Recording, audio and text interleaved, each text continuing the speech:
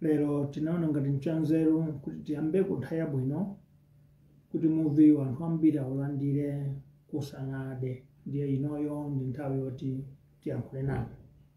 Mwamwambo timapereka moni ku zigawo zonse zinayi za dziko lathu komanso chigawo chachisanu amene ali malire a dziko lathu. Ife achipani cha muvi monga timakambira sitidzasiya kubwera malinga ndi mmene dziko lathu lilili, ndipo timadziwa kunena kuti ngati enoka dziko sakufuna kuchitapo kanthu pa dziko lawo sipadzabwera wina ochokera kunja kudzapangira za dziko lawo. N'chifukwa chake dziko lililonse lini mbiri yace kuti auji anamenyera nkhondo, auji anachita zakuti, ndiye ifenso Malawi tikuyenera kumpulumutsa pa mavuto amene ali.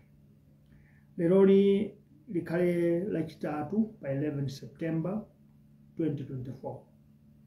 Mutu wa nkhani ukuti boma limene limavala makeup ndi andale aja amene amavala lipstick pakamwa pa boma limenelo silimakhala materemu awiri. Boma lililonse chipani chilichonse chimene chikamachita zinthu zake chimakhala choti chavala mask kapena chadzipentapenta andale aja kukhala kuti lilime lawo lamapaka zofira za azimayi zija, boma limenelo silikhala materemu awiri. Pa Chingerezi tikuti cosmetics government with lipstick politicians will not see second term. Ndiye tikupitiriza kuti Malawi Congress Party is going to be a one-term party or a one-term government. Zifukwa zake nzoti chipani ichi chabwera ndi bodza lodzatipaka nazo lipstick ndi kudzasinda nkhope ndi make up zophoda. Ndiye pa zifukwa izo ife tifuna titsimikize pano kuti chipani ichi chikhala cha teremu imodzi yokha zaka 5 mokakamiranso. Mbiri yathu dziko lino taphunzitsidwa kuti boma limayenda bwanji, utsogolo limayenda bwanji, ndaleso limayenda bwanji. Tikudziwa chifukwa pa tsiku la lero tatha zaka 61 kapena kuti 60 tili pa ufulu. Amalawi ife tikumaganiza momasuka mzungu asakutiganizira. Pa chifukwa ichi timafuna tipeke zitsanzo izi. Tayankhula bwanji kuti chipani kapena boma limene limakhala likhulupirira kuphoda ndi kupaka malipstick silimapita teremu yachiwiri kutanthauza anthu penepo. Experience kapena mbiri yatiphunzitsa motero. Mtsogolo wathu wa dziko lino poyamba atabwera mdziko muno anabweranso ndi lipstick nayenso ndi makeup. Anabwera ndi lipstick ndi makeup, sanabwere ndi chilungamo. Chifukwa Kamuzipanda anadzatiuza kuti iwo ndi Malawi obadwira Kasungu, iwo dzina lawo ndi Hastings Kamuzipanda, koma inali makeup anali lipstick. Chifukwa maumboni ena amabuku amene makamba chilungamo Kamuzipanda adawaphimba kuti tisamadziwa mdziko muno. Nimafuna ndiyankhulezi angakhala azimayi athu, azikazi athu, azichemwali athu, azi anti athu amapaka lipstick, amaphoda. Timadziwa kuti nkhope yawo yeniyeni achemwaliwa, nkhope yawo imene akazanga, nkhope yawo yeniyeni antiwa ndi yotere, koma apa yaonjezereka chifukwa cha zophoda. Ndiye ife tikuti number 3 akundale akulephera bwanji kuganiza kuti tikamaonjezera lipstick anthu abe akutidziwa kuti ife khalidwe lathu ndili. Nchiyani chikuwalepheretsa andale kuganiza choncho? Pali mawu apa Comrade Christian Wedeja akuti was it a fair decision ku DPP kuyendetsa azimayi tipia UD of chipani because of speech imeneyo tinayo tibwera nayo kumapeto kuti fotokoze. Nimafuna mudziwe zamala angakhala Kamuzipanda adayesa kuphoda kuti akhale agemuka nkhwala banda, akhale Kamuzipanda Kasungu. Lipstick amene uja, makeup imene ija idatha.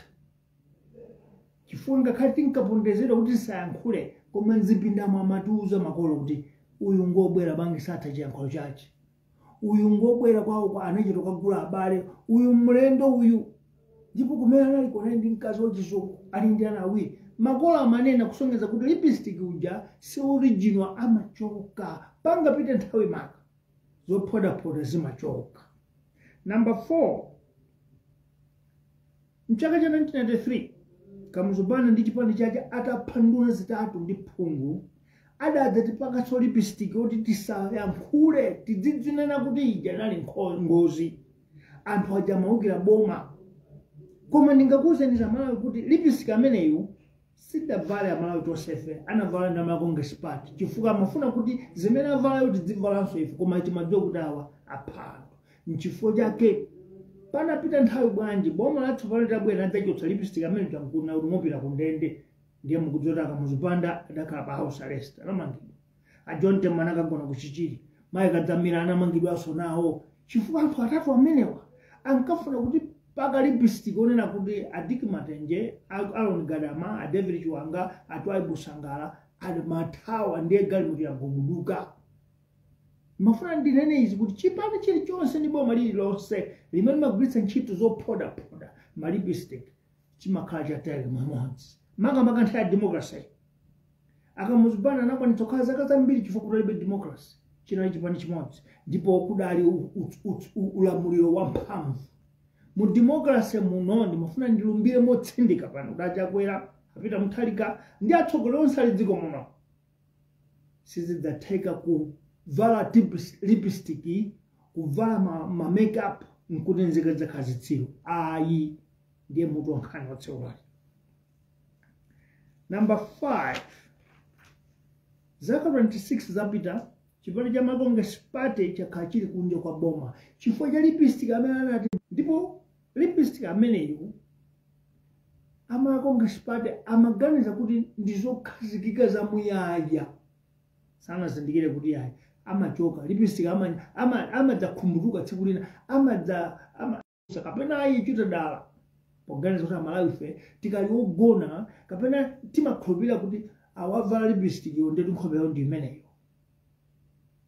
Number 7 tsoka ilo chipande cha Congress Party masewera awo maganiza kuti anthu fe tikhoza kumaona atavala lipstick osadziwa kuti nkhope yawo ndi iyi. Lero Congress Party akudzipusitsa okha mawu awa ife achipande cha chilungamo ndipo obaya mkondo tikwauzirani kuti zonsezi mukuchita Congress Party mukudzipusitsa nokha chifukwa Malawi tikudziwa kuti mukuvala lipstick mukupoda makeup kunkhope si inu yemene mulili mmene mulili tikudziwa ndife inu simukudzidziwa nokha. Number 8 chimene timafuna tidziwe tikuze na Congress Party ndi amene muli mboma lero zoti lipstick wanuyo akupangitsana kungokhala term imodzi nkutuluka. Ndikupatseni umboni wa lipstick chipande cha DPP chinafika pomadzipenta lipstick ino penti yeni kumaona kuti akhazikika ndipo anadzichula kuti ife ndi system sitingachoke ife ndi system adayiwala kuti Malawi awawawa ndi a democracy sazipani zakale za chipande chimodzi ya ndi a democracy anatsekula maso koma adakhala term imodzi ngakhale anafuna kukakamira anakhala chaka chimodzi chimene chikuti nzunzaji kuti awanso akhale zaka zina 5 anawenga chaka chimene chokhala chaka cha number 5 adanena kuti chipande cha DPP cha UDF cha People's Party ndi zipani zoyipa sizidziwa kunsamalira wachiwiri wawo. Mukumbukira chipani cha DPP cha MCP chinabwera ndi mawu oyipa kuntukwa na zipani zonse kuti inu ndinu oyipa simudziwa kusamala wachiwiri wanu ife tidzalimbitsa ntchito nyamata uyu mwamtendere mwaukadaulo kunena South chipani cha Congress Party. Lero lipstick wawo wachoka wamatuka wasungunuka ndiwo amene sadziwa kugwiritsa ntchito vice president wawo chifukwa chipani cha DPP vice president wawo nalipo sanafe. Chipani cha UDF vice president wawo nalipo sanafe. Chipani cha People's Party vice president wawo alipo mpaka lero sanafe.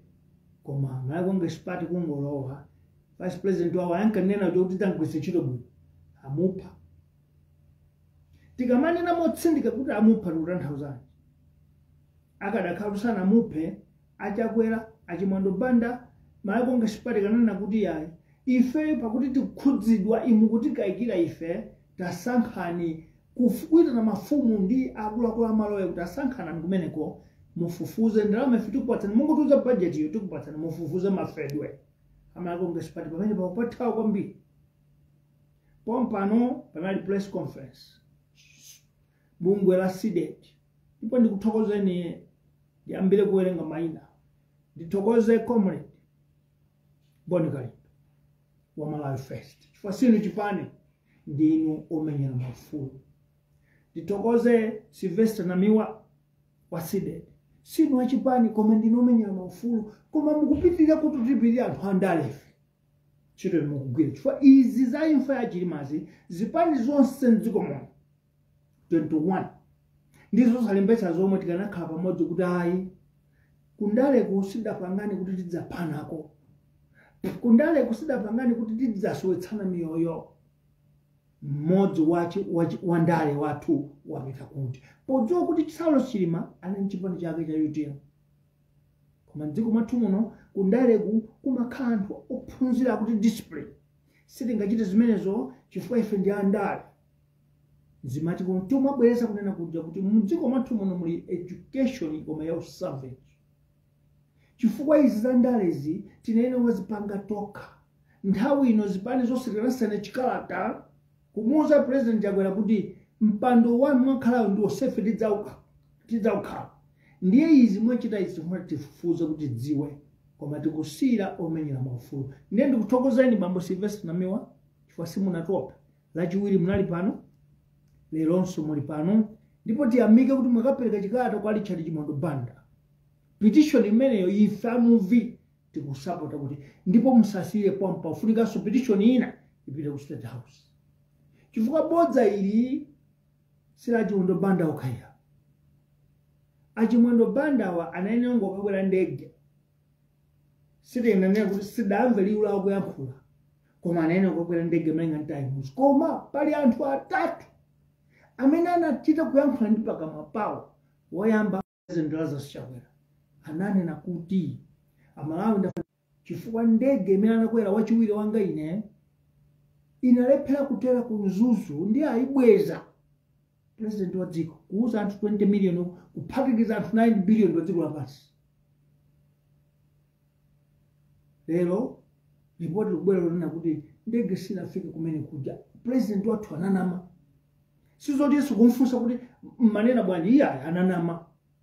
Kuti mukhulupirira kuti ananama amene namuuza sanachotse ntchito mpaka lero. So ngezero president Chakwera akufuna abisa amene namuuza koma lero ndikunchotsa ntchito. Koma lero li masiku wa 91 chimwalire Saulo Chilima ndi anthu 8. President Chakwera akuithawa nkhani imene. Ndi akumagawaza mafomu kuti ine ndasankha kuti ndikhale chete. Nkhani ngati ndiyofuna kusakauka tinene tizikupatsani ndalama kuti ntchito imeneyo muyipitirize momasuka osati mobisa. Chifukwa ntchito mugwirayo mugwirire ife azipani ife. Chimene mukupanga nchoti ife azipani ife tisaphedwe ndi chipani china olo ndi boma. Chifukwa Saulo Chilima ndi wandale amene waphedwa. Inu si andale ngomenyera maufulu koma mumenyera ufulu moyo wa munthu wandale. Tikuthokozani. Salute comrade Boni Kalimba. Salute comrade Sylvester Namiwa. Salute Uneko amatijani Charles Kajoloweka. Salute anyamata amene mukuyankhula monga Mtaniwa Limpopo FM.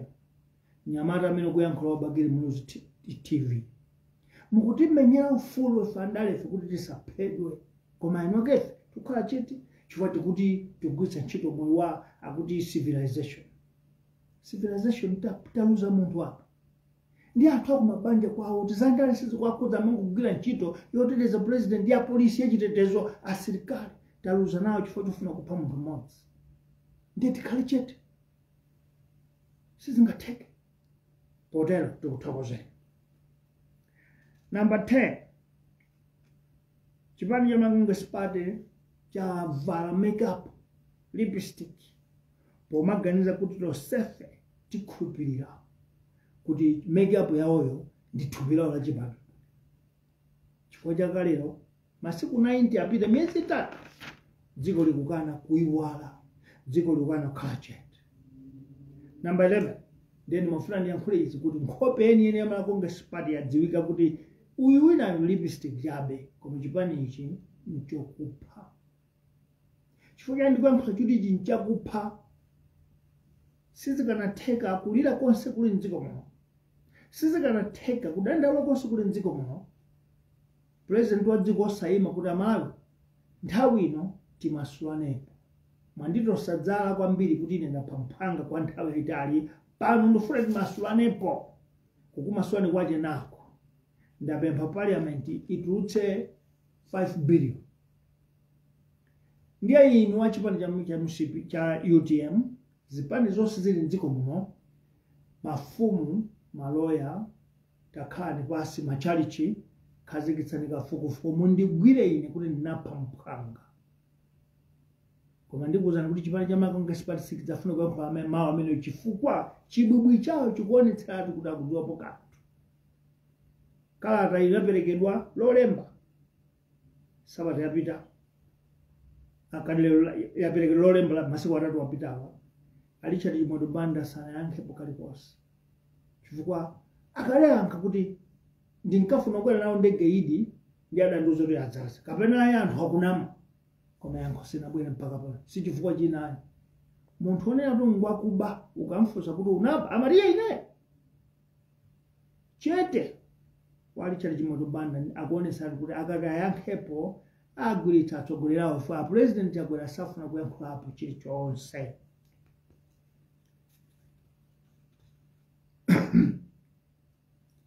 Number 13. Nimafuna titsate nkhani bwinobwino. Chipani cha Congress Party chimikina tubwana zipani zina kusadzi ogwiritsa ntchito mtsogolero wachiwiri wa mtsogolero wa dziko bwino atangolowa mboma chilichonse amampatsa chilima kuti apange amalepha kuti chitsatira. Kumamva mkati mu mayankhulidwe magane kumadziona kuti anthu akukanganawa. Ndiye ndikumbutseni pa 14 May number 14 May. Pa 14 May ya chaka cha 2022 Vice President wa lero Michael Usa adayankhulako ku msonkhano kuuza chakwera kuti sitima satsetserana pasi pakati pa nyanja. Mmakumbuke mawu amene aja amalawitu ndifuna ndikuuze ndichilungamo kuti utsiru ukhala waife kusayiona kuti gemu iyi yachoka patali. Anthu awa imfa yofuna kumpha Saulo Chilima anachoka nayo kutali chifukwa mawu amene ayankhula Michael Usa kuti sitima satsetserana pakati pa nyanja ena ndi Milambo ndiye ife sititsika adatero pa chiyankhulo cha Chilomwe kuti hatitsika mu sitima. Anthu anaseka koma ndifuna mudziwe kuti pamene paja Michael Usa amafuna kutiuza kuti chipani cha Congress Party chikudana ndi Saulo Chilima akadakondwa Saulo Chilima akanatuluka mboma. Koma chipani chinauza dziko kuti anthu zipani zonse sizimatha kugwiritsa ntchito Vice President wawo ife tidzagwiritsa ntchito Chilima koma amafuna atanchotsa. Ndiyetu amusemera zinyawo ansemera zinyawo zonna kuti wabandalama iye ayanani andama kwa sata iyeka koma president bwayankha nana kuti anthu alipo 84 ontchula kukhala mphache amene ndi wamkulu oti akanamwalira achakwera nthawi iliyonse Saulo Chilima amatenga mpando akanadwala achakwera nthawi iliyonse kuti sangathe kukhala mu office akanatenga mpando ndi Saulo Chilima koma kumpulula kuti ndiye 84 ena akafuchecho alibe ntchito kuonetsera kuti panali udani pakati pa president ndi vice watch.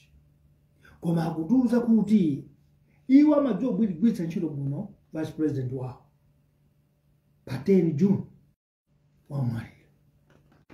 Sanatsiye mankhwala amzakudya kuti mwina adwale koma kungogwetsa kungogozola mwamba kugwetsa pasi ponso kuchita kuoneka kuti munthu uyu anapulumuka ndithu ndege itagwa chifukwa alibe zovala alibe tayi mmene anavalira kunyumba si mmene akuonekera ndege sinapsa.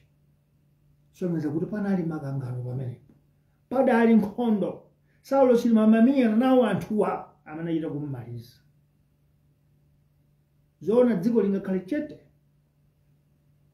ngakhale chakwera mutaganiza kuti dziko lopusa anthu osowa ndi zitsiru za anthu tikhala chete osafunsa kuti anamvula zovala munthu yondani.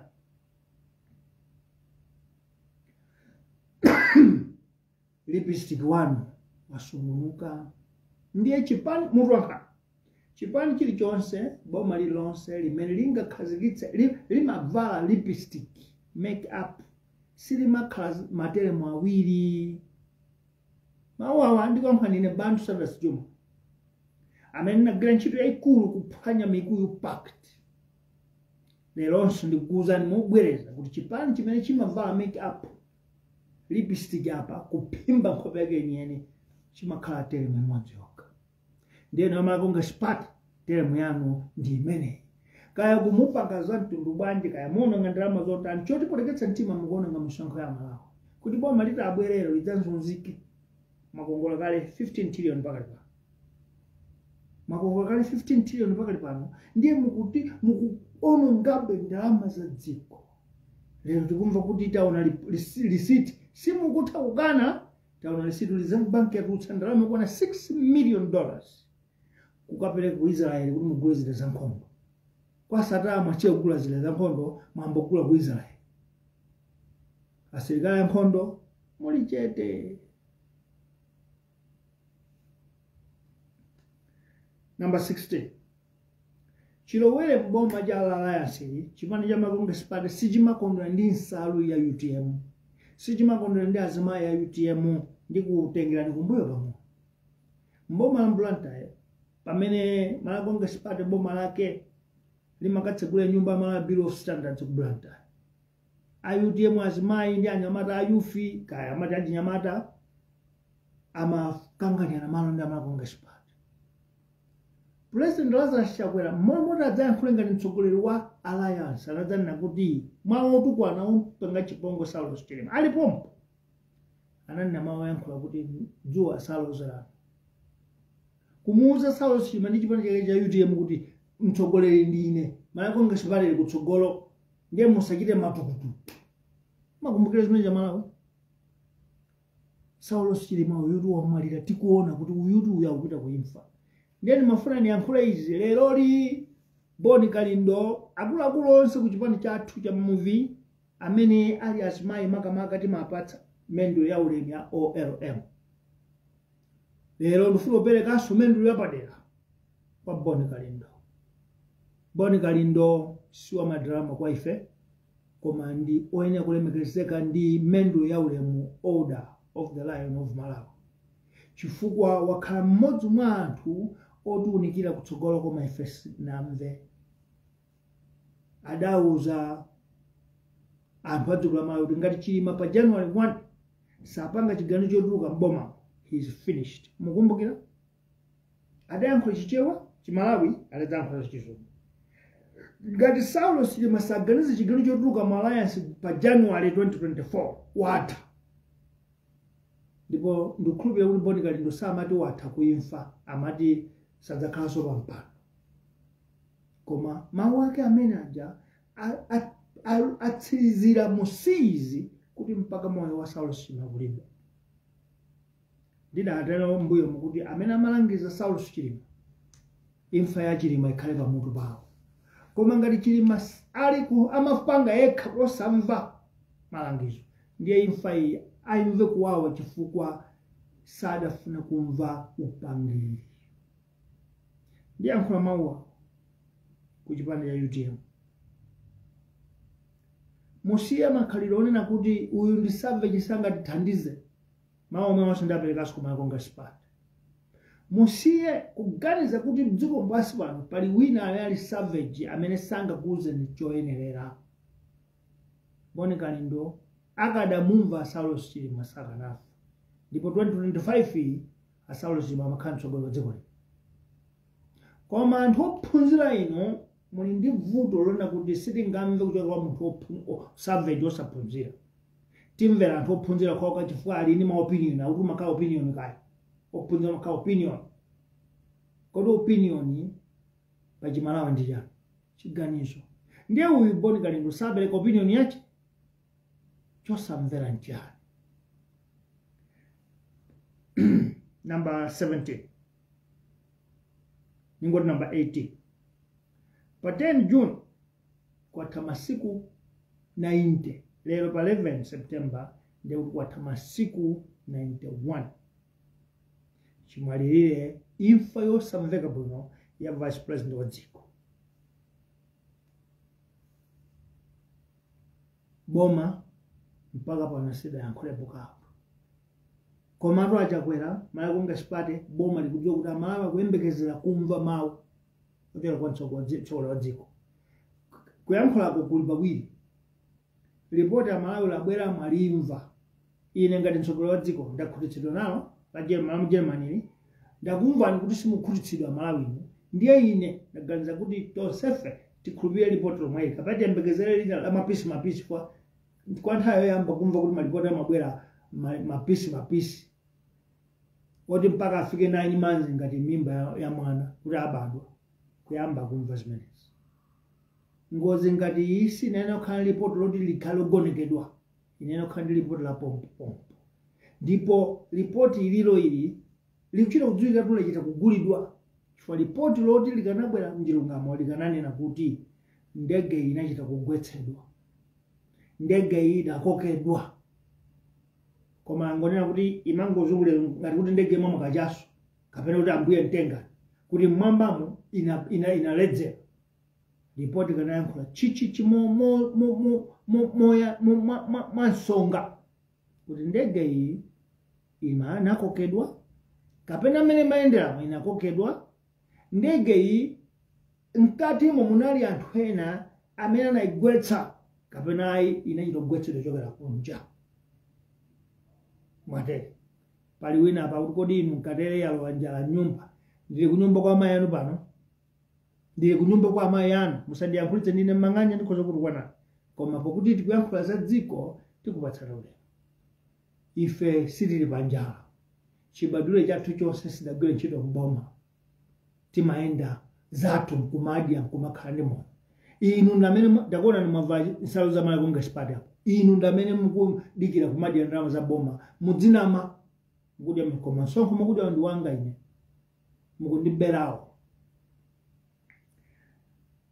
Number 19.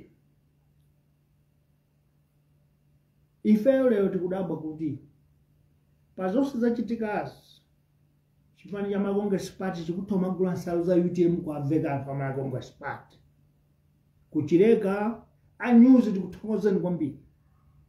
Pokamulandira president yoka ku China amene anavala nsalu za Malawi Congress Party pansipa akani za UTM pansipa pakone kuti ngati muli nsalu za Malawi Congress Party. Lipstick, makeup, kuonekera poyera. Ndiye inu poti mulibe dzina kuti Truman Board ndi anthu oti kunkhutu kumveza dziko sitingakudandaule chifukwa inu mumayang'ana ndalama yolowa mkamwanumo simukuyang'ana dziko.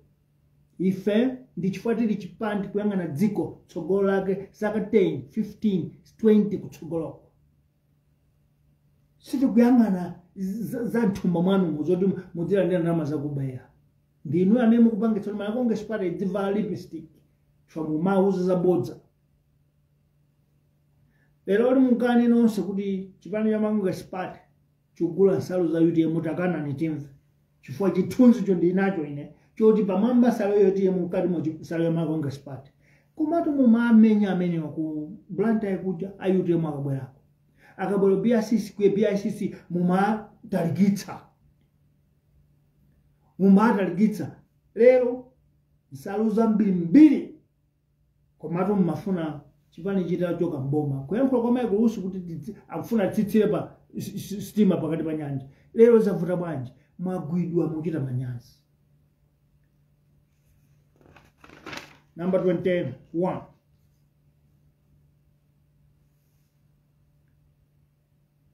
Patatha miezi 3 lero. Miezi 3 yapita. Boma la Malawi Congress Party president Jagwera sana bwere ku dziko. Kujayankhula kuti Amalawi pa 2020 paja munakativotera anthu awiri. Ife Malawi Congress Party ndi UTM ena aja anangudzakhala mboni. Ndiye nzanga mmodzi uja wamwalira wafa. Komanso tili pakati pa maliropo chipani chatuluka mbomamo. Ndiye ine ngati mtsogoleri wopemphera komanso wolumbira pa malamulo. Nimafuna ndikuze na Malawi kuti chipani chathu chipitiriza mpaka ku chisankho ndi Amalawi yankhe kapena iya. Nimafuna ndikuze na Malawi kuti mmene zatere mtsopano nimafuna ndikupempha intent tipite ku referendum tikavote ngati mukufuna tipitirize be kapena tiyimire pompa president safuna kuyankha imene ifa kuidzo kuti ikatero upresident wathera pompo boma sola gwamu mala Congress party mose mukhalamo. Lero tili pakati pa boma limali kuti kakamiza kuchita zinthu zimene ife Malawi sitikufuna. Chifukwa kanakhala kuti pali chilungamo apa ndiye kuti mmene UTM inatuluka mboma, mmene UTM inati tikutulukamo, ndiye kuti pakanakhala chiganizo china a court akanafusidwa, constitutional court ikanafusidwa, Amalawi akanafusidwa. Ngati kuli kuti chipani chipitirizabe boma ni mpaka 2025 zikanakhala zoti Amalawi achilona kuti nanga sitipeza ndalama zoti chile chisankho pano, komanso mwina boma muyendetsa bwino pitirizanibe chisankho chitikabe 2025. Chiganizo chimene chinene kuchokera kwa Amalawi fa pa malamulo ndipo chigwirizano amene anamanga boma la Tonse Alliance mulibe monse atulukamo chasana chipanja Malawi Congress Party. Koma Amalawi mafandi kuzeni kuli myezi 12 kutsogolako kodi chipanja Malawi Congress Party chiyendetsabe boma lichokha. Chifukwa tikamanda kuti Amaiko Usi ndi wa UTM sizona. Chifukwa Amaiko Usi mmene akuonekera pano chipani chichitatuluka kanatuluka nawo kana ka UTM. Chifukwa amene atuluka si munthu mmodzi, executive yonse ya UTM yatuluka mboma. Ndipo akutolengeza kuti mukapezeka ndi nsalu zanu mukuli ku nkhani ya boma sino ya UTM. Mpamene Malawi Congress Party ukagula nsalu zambiri za UTM kwa patatu. Kwa ngati kuti kwa apusitsani waka chipani chija. Amalawi likanakhala dziko lathu ife mutu metu mmayenda boma yasika natengera kumtoso. Uku nkutengera kumtoso Amalawi. Uku nkutengera kumtoso dziko. Ndipo ine nimafuna ndifunse kuti amakhoti mukuona kuti mukutengera umbuli wa dziko kuti zitsiru za anthu sizingayankhule. Mukufuna mutene choncho kuti Amalawi sangayankhule ndi zitsiru. Kuikira mazira a moto ochera moto nkubera mupanga ino. Number 23, ife tifuna tiyankhule ndi chipani cha UTM. Mwatuluka mboma la Alliance mulibemo. Ndiye mukumva bwanji kuti boma mali tuluka lija ndi iniyo munalipika ndi mavoti 1.18 million. Mwatuluka chifukwa choti akuphera mtsogoleri wanu. Mukwayimba mlandu umene chifukwa akulepha kupatsani yankho kuti inali ngozili sana kupatsani. Ndiye mukulimba mtima makhala kunja kwa boma osapita ku court. Fa makhoti watu ndikuuzani alipo magulu atatu. Kuli court la mkati mwathu muno ngati silimva mmatuluka kusadiki. Kuli tribunal kusadiki. Ngati sadiki siimva mumathamanga kupita kwa African Union. Kuli court iso kumene. Ukanena kuda kwathu kuzinthu zativuta. Ndiye nimafuna kufunsa ni na UTM mukudikira chani makomedwa zikusangalatsa. Sana kupatsani yankho ya mmene mtsogoleri wafera. Akukuchitani chipongwe kuti musalire mtsogoleri momasuka.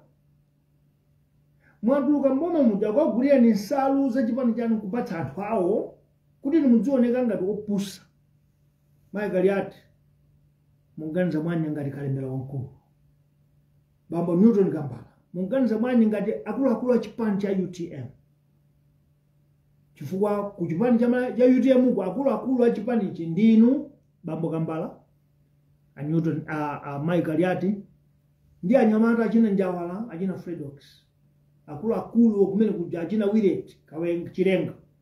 Muganiza bwanji.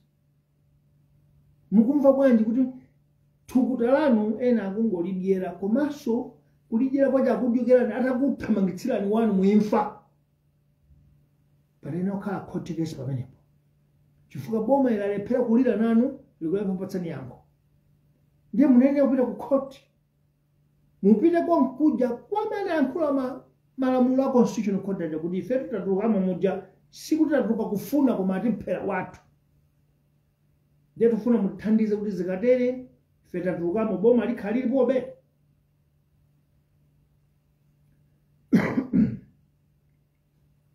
Number 24. Chete wanu na UTM. Ndio bodeketsa mzimu wa mtsogoleri wanu. Chete wanu ya UTM. Kukuonetsa kuti mulibe nzeru zokwanira chifukwa pa chigwirizano bwana wanu 2022 ananena kuti pakuti boma linosonkherana ndiye ine andimanga kuti ndaba 200 million kuchokera kwa Sata, ndiye kuli bwino kuti angoulula kuti ife tituluke, ndipo ngati kutuluka ndiye kuti tipite kuchisankho chatsopano. Adayankhula choncho Saulo Chilima.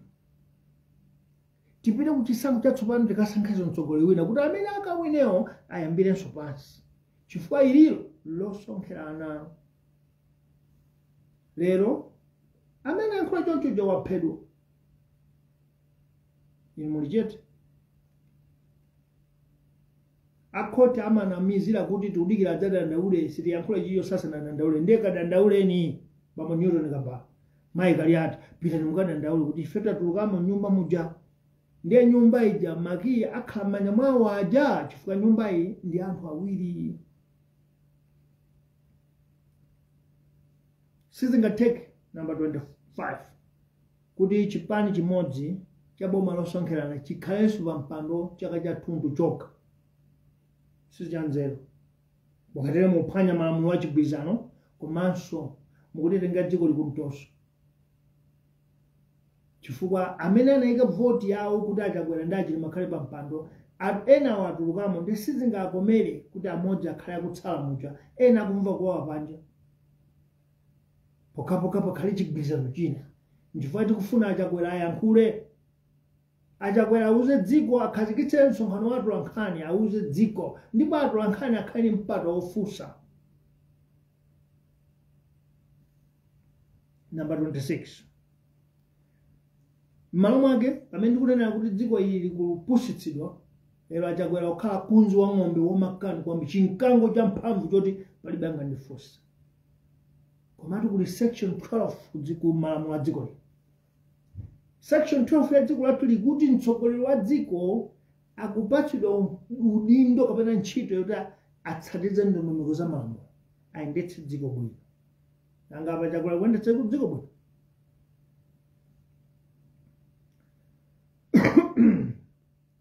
Potero ndikubwezerani ibe ino UTM kuti sakasakani nzeru, sakasakani chiganizo kuti akuthandizeni kuti zikafika apa zimachitika bwanji. Chifukwa pamene pali nzimbu ngati mukuzimbulana mmagawana katundu, pali anu itengani, pali anu itengani, koma mmodzi samatsala ndi chilichonse pa nzimbu wachikwati. Ndiye kundale kunchimodzimodzi.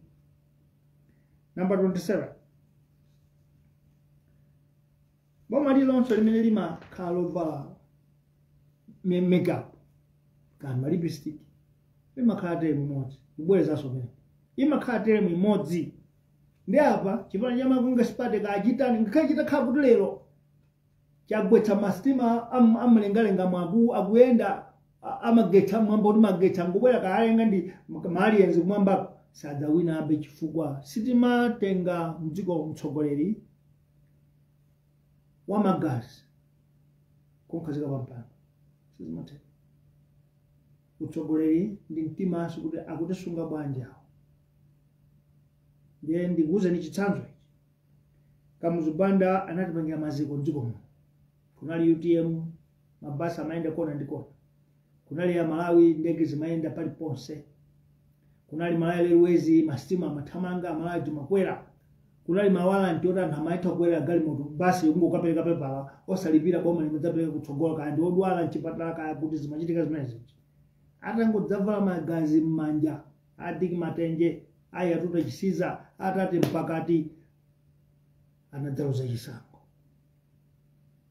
Yanifuna ndikuwuzeni. Pa 1994 nkati kaya ndi njala kaya ndi ndani bora tikhale ndi ufulu. Kwa Kamuzubanda timadi timatani koma bora tikhale ndi ufulu. Ndele ya Malawi sadzasankha chilichonse kaya njanje za sitima kaya chani zimene zibikani misele mulilongwe koma ufulu wa mtima. Ngati tilibe inu amakonga sipate mukuchoka.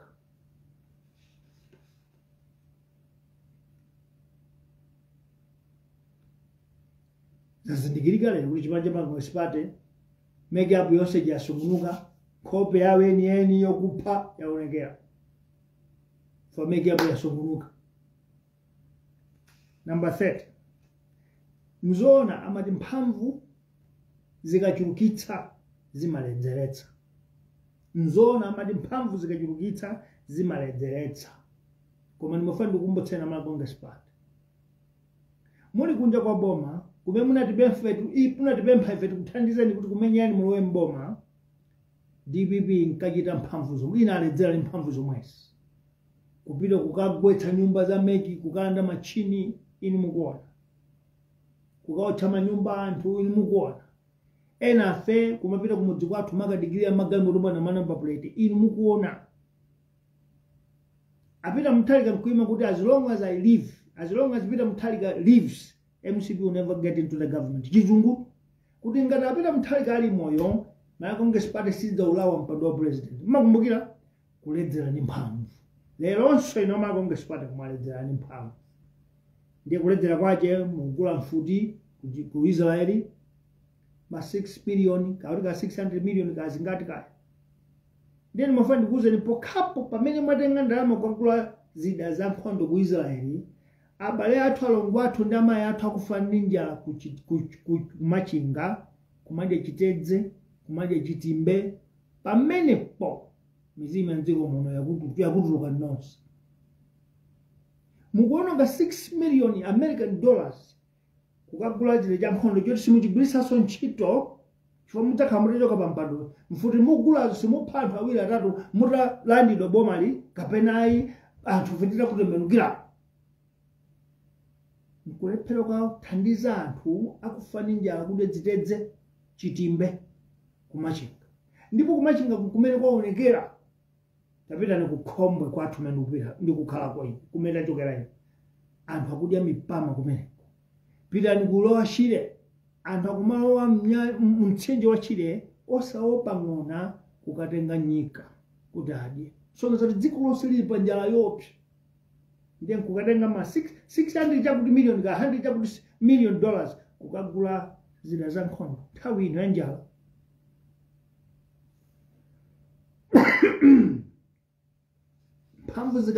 Mphamvu zikachuluka mkuledzera nazo mudziwe kuti zikupafupi kuti zite. Chimodzimodzi munthu waledzera moyo adzafika poti wambadzanira nomagwa ukakamenya mutu pa mwala mwaomathera bombo. Ndiye inunso mukupita kuti mphamvu zakuti mwaledzera nazo zikupita kuti zikuchoke. Number 32. Tikumva aina ndi awa ayankhula misala yawo na kuti njala akuona ngati ndi ninja amene ndikuona ndikudwala ndi ninja yoti ndikusowa zokudya. Sinani ndalama za chipani, sinani ndalama za boma ndimadya zanga. Ndiye akumayankhula kuti boma ndilo mweri iyi akuti bwanji. Boma ndilo mweri siti kuchoka boma ndilo mweri. A president wose nawo mayankhula kuti asakunamizeni ena kuti ife tichoka mboma kuti mmavota ndi mesa vota ndamala. Mkwiyo uwa Saulo Chilima uwambira kunsanje mpaka ukalonga. Kunchinji mpaka kulikoma alese ngokwiya. Ndiye adzangu kupatsa ni vote kuti ndinu mulungu kapena mwatani. Soteka. Dziko la kwiya. Ndiye kaya mutani dziko la kwiya. Ndipo chisankho chakuba chimadziwika kuti ndi chakuba. Mudzala muli zilombo anthu. Izi tikuyankhula number 33 pa zifukwa zosachepera 10. Zimene zikupangitsa kuti simungakhaleso mboma. Number 1. Katangale mwamuonjeza. Kuba ndalama za boma mwazionjeza. Palibe angakukhulukira, palibe angakupatsani vote. Number 2. Kukondera ndi kugawana zigawo kwachuluka kwambiri. Dziko lonse linophunzira ndi achawo kuti nduna mpaka 18 zachichewa. Dziko lonse linophunzira ndi achawoka. Mulibe muno mitundu ina ya anthu oti angakhale nduna. Kuonjezerapo amene kuthandiza mukhale pa mpando sanana achewa, amang'anja, atumbuka, alomwe, ayawo, angoni, ena ndi amwe aphabieniwo.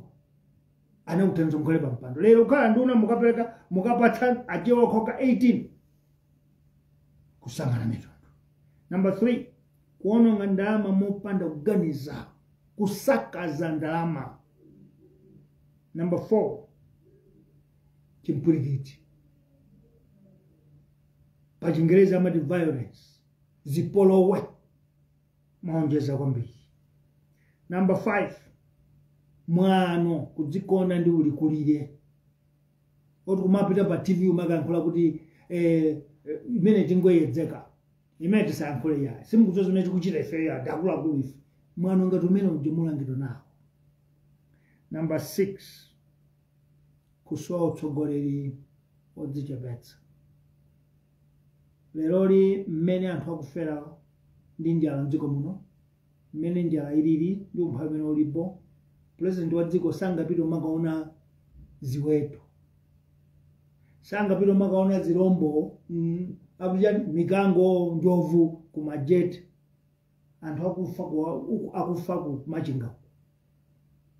Mtsogoleri woti ndi otumikira ngati servant leader akanapita kumachinga akadzionera ndi maso ekha kuti anthu akudya chitedze, anthu akudya chitime, akachoka pamene papite kuadimake ya kumachinga konko akanena ndili pano ndidikira truck ya chimanga ibwere kuadimake kuno ndione anthu akugula chimanga kapena akupatsidwa chimanga chaulere. Amene ndiye servant leader, mtumiki wa utsogoleri namene. Koma kudutsa machinga kukaona ng'ombe zache kulowa shile kuchoka apo kukaenda kupita kuti uko kumajeti umakaona zirombo za mchire nkumana kuti amala mphunzire umakaona zinyama za munthu kodi mese kuona zinyama ndi ndalama. Ndipo mmene azungu akudulitsira kumene kuti ukalowe pa gate kuti kuno kwagula kaye chimanga malo mokaona zirombo. Sindikudziwa kuti mukamati economy mumaganiza bwanji kuti tidzisamala economy. Kodi economy anthu angapange tourism zawo zokopa alendo alibe chakudya. Number 8, democracy simukuidziwa, ulamuliro wa zipani zonse simukudziwa. Number 9, maonjeza kukongola 15 trillion. Number 10, chimene chichotseni mboma imfa ya Saulos chile.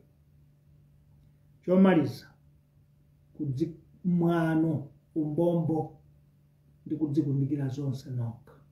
Zinthu zimene zizizi ndiye dandaulo la malaya aliyese muziyankhulo zonse, kanchisena, kanchilomwe, kanchimang'anja, kanchingoni, kanchitumbuka, kanchikonde, chingonde, kanchinkhonde, kanchinyakyusha ndiye dandaulo la Malawi. Zifukwa izizo zimene akukeni pamutu pano anzathu a lipstick kuti izizo zimene zisungunula lipstick wawo anthu kumene. Number 34, pa nthawi ino dziko lathu lagwidwa ndi mavuto a cyclone, mphepo za mkuntho izi, anthu ambiri sanakhazikike mpaka lero, alibe manyumba, alibe zakudya. President wa dziko sangakhale akuthamanga nthawi zonse ali mu ndege, akakhala kumudzi kuno ali mgalimoto nthawi zonse kumapatsa maoni anthu pakono. Dziko sida kale pa mafuwa atatu amene lili kale. Ndalama ine yonse imene inapezeka inene kuti ipite ku mavuto amene kuti manyumba amanga ali nzisakasa ali nzakudya ndiye tsiku la vuto la dziko lathu kuchoka pa macyclone ili kubwera ku El Nino kuchoka El Nino kubwera chani mphamvu yoti mtsogoleri adziyenda umakaona ng'ombe makagwera njinga ku Germany makankhoe ndi ati anatama China ku China uko kumaona mikango ku majeti akuipeza kuti tufuna mtsogoleri mdziko mwathu oti ayambe kudzimana iye adzilira limodzi ndi anthu panjala kuti anthu adzanalo nkhala president amkagusa house koma anabwera kudzakhala nafe kunoku kudzationa tikude nyika chifukwa munthu obadwa kwa munthu anzake sangakhale ukondwa kuona anthu akudya chitimbe akudya nyika iyo nkukadya sima kwawo ayesesa kuti kunali matumba achimanga uku katibweretsa nti anthu adye pano ndi mtsogoleri wa dziko koma ngati supitako sudziwa. Number 35, sikuyenera kuti president chakwera adzikire zimauchitasi pa mavuto amene tinawo mdzikomo. Number 36, president chakwera ayiwaliratu kwambiri, ayiwaliratu kwathunthu kuti ndi mtsogolerenso wa dziko. Chimene akupanga pano nchoti adzikhala atipatse ife kuti nkhope yautsikana yokongola kuti ndi munthu wabwino kwambiri. Ndiye mmanuwa akatsegulira chinthu choti chosatseguka. Lero amakatsegulira sitima yomwe siyotsegulidwa. Ikutanthauzani. Lero anali ku Nsanje akuti kumeneko kwa nthawi yoyamba sitima ya panjanje kuchokera ku beira yadutsa kuti afike ku Malawi koma yathera ku Nsanje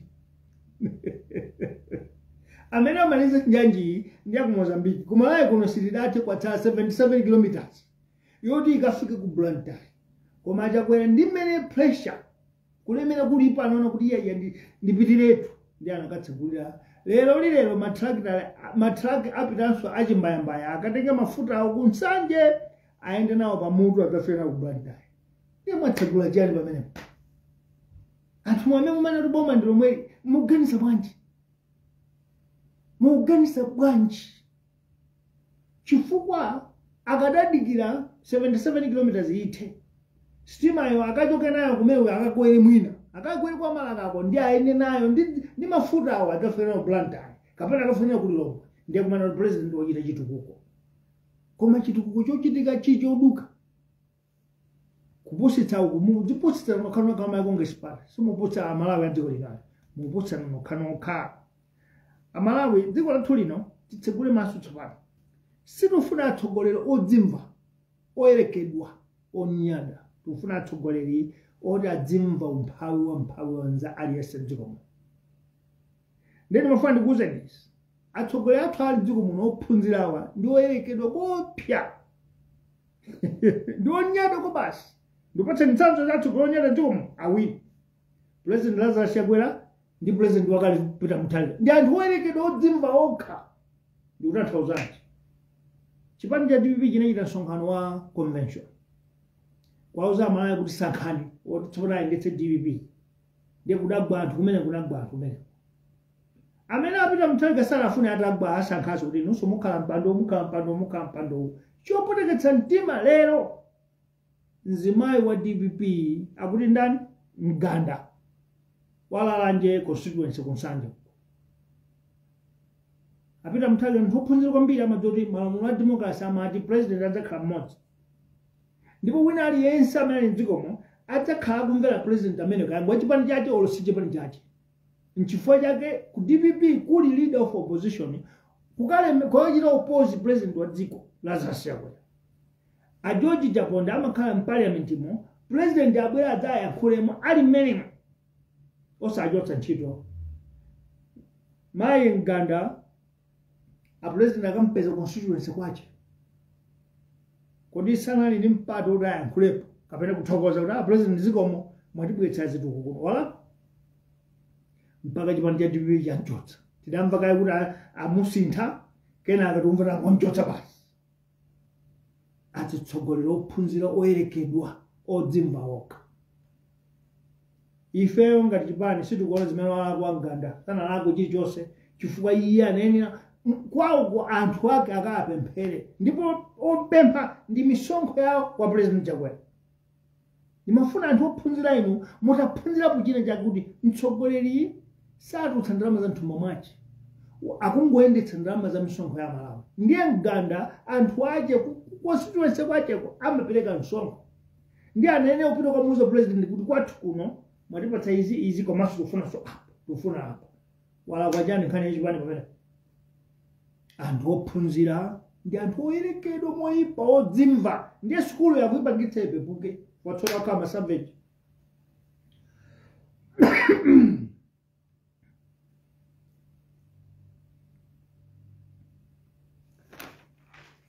pomaliza mafani kupemphera Malawi kuti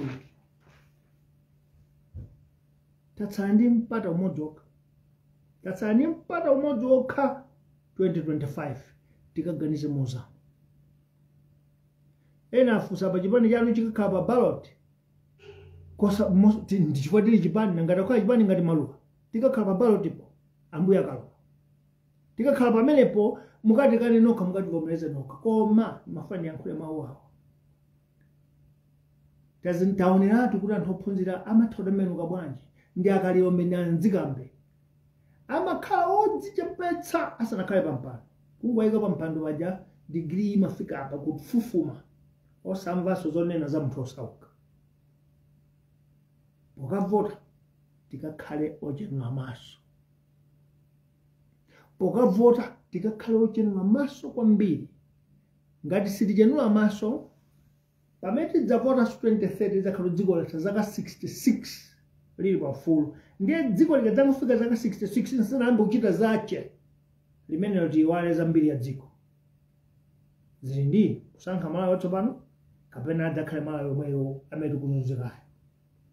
Pomaliza ndimafuna ndipemphe boma la Chakwera kuti nthawi ino mugwiritsa ntchito mphamvu ya SADC, mupemphe boma la South Africa kuti nkhani ya Bushiri makhoti apitirize mmene angathere, kaya apititsa South Africa kayankhe milandu kazitha bwanji koma ayesetse, koma Malawi amene ali mdziko la South Africa chonde awasiye amene alibe mapepala okhawo, koma mapepala chimene akuagwirira ndi chani. Chonde mtundu wa Malawi amene ku South Africa ukabwerera mbuyo mkwathu kuno udzadi chani, udzagwira chani. Munali ndi ine Bantu Sanders Juma, kale tikopambana tikomananso mwake muno zikapsa zina zikwambiri.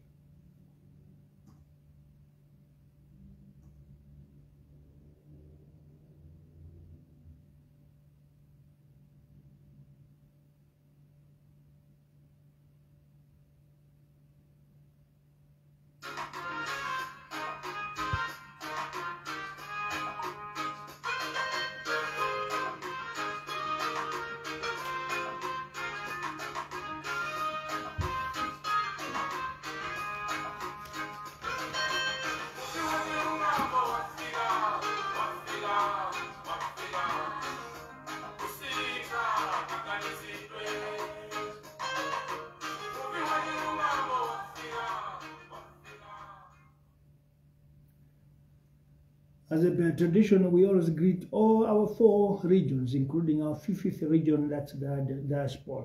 Let me greet you all in the regions of Malawi. And I want you to feel it that as a political party of number 14, we will always work with you. We will always do with you. And when troubles come, we will suffer together. When success comes, we will all swim in that job. Today is 11th September. Wednesday, and our revolutionary voice comes straight with a topic.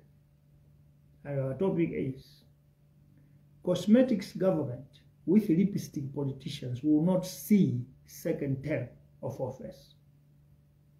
Malawi Congress Party is going to be a one-term party in Malawi. That's our topic. In the history of this country, we have learned a great deal of experience about government, leadership, and politics. Kamuzubanda wore a cosmetics disguising himself. He did with a gun and tyranny. Many citizens knew the truth about him. This is why this country had so many brilliant men and women in exile, because they knew of the cosmetics and makeup of Kamuzubanda. Number 2, even though our women wear makeups and a lot of cosmetics together with lipsticks, the truth is that everyone knows and realizes that there is exotic and artificial chemicals being used on our women, sisters, aunts, wives. It's a clear thing. There's no secret there. We know, because we know how they look without that, and we know how they look with cosmetics and makeup. Number 3, even though Kamuzubanda used sophisticated means to silence the nation, not to realize or speak against his cosmetics, everyone knew and realized the truth. I remember my father used to tell me the truth about Kamuzubanda. But he would tell us that don't talk because you'll be killed. But everybody knew that Kamuzubanda was not a Malawian. He was an imposter because of the history that could not catch up. Number 4, when the 3 cabinet ministers and the member of parliament were brutally murdered, the cosmetics, the lipsticks and makeup were exposed.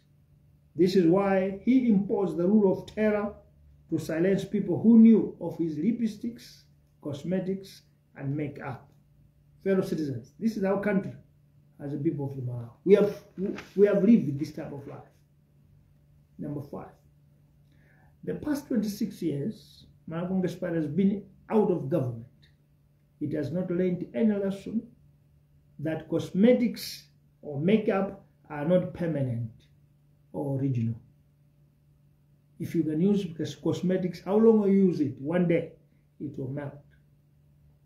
Number 6, we are saying this because in the past 4 years, when Congress Party turned back into power, they don't even have time to do post-mortem to find out why they left government in 1994. Because it is the same problem of cosmetics. It does not know, or maybe they choose deliberately to ignore. But the truth is, anybody who uses makeup, cosmetics, or lipstick, if he's in the government, he will only last 1 term. And this is a fact. Number 7, unfortunately, Congress Party, its game of cosmetics and lipstick continues. And they think citizens are being fooled or blindfolded, not knowing that the person who is fooling himself here is Congress Party, not citizens. Because Malawians know that this party is using cosmetics and lipsticks. Number 8, you cannot and you will not rule Malawi 2 terms by using tactics that make you fool yourselves. I want to say something here. Congress Party think it's fooling the country, not knowing they are fooling themselves. And by that, they are going to be a 1-term government. And that's a fact. Number 9, Congress Party wanted to play Angel Gabriel by castigating DPP, UDF, People's Party as being ancient political foundations that did not or do not know how to utilize their vice presidents. That is Congress Party. If you remember, President Lazarus Chakwera said that my young brother Lazarus Chilima, other parties didn't know how to utilize or use him.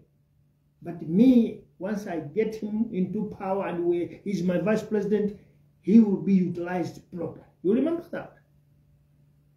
President Chakwera thought we are fools. Number 10.